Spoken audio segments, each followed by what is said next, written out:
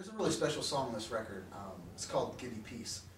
This song is inspired by a great friend of my wife that later on I became really good friends with after I met my wife and got married. Her name is Brooke Rains. She battled a disease for about 15 years.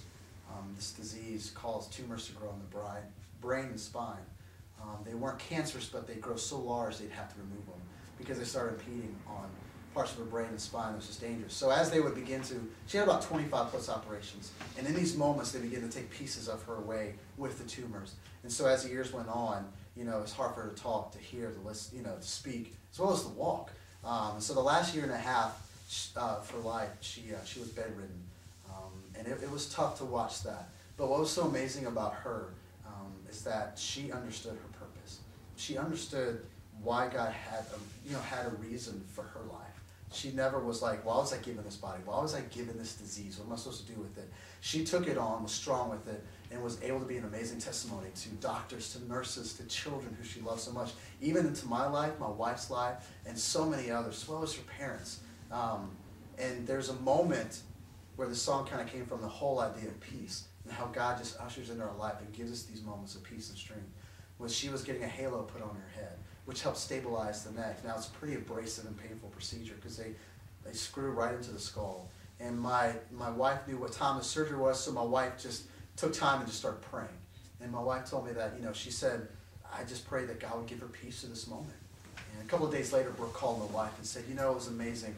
As I'm lying there on the table, and right before they started the procedure, in my ear, I heard a whisper, an audible voice say, I will give you peace, I will give you peace, and I will give you peace. And she was stoked. The doctors were blown away by her strength during this moment. So I had been wanting to be a part of writing a song of her inspiration in my life and Emily's life, my wife, to bring encouragement and hope to others. Because that's what she wanted. She didn't want anything to be about her. She wanted to understand that we're given these things sometimes in this life. And sometimes rock who we are. We're not expecting it. But God comes in and begins to use us in our weaknesses and our brokenness and His glory and His strength pours out. His strength is there, and He's able to use all things. And so this song really gets into the heart to reach out to those that are battling with diseases or lost loved ones, anything in their lives that has been catastrophic to them, to know that God will give you peace. So this song really holds a really deep meaning, I know, into my heart and my wife, and I know these guys sharing the story and being able to write the song with Shannon and Sarah Reeves helped co-write the song.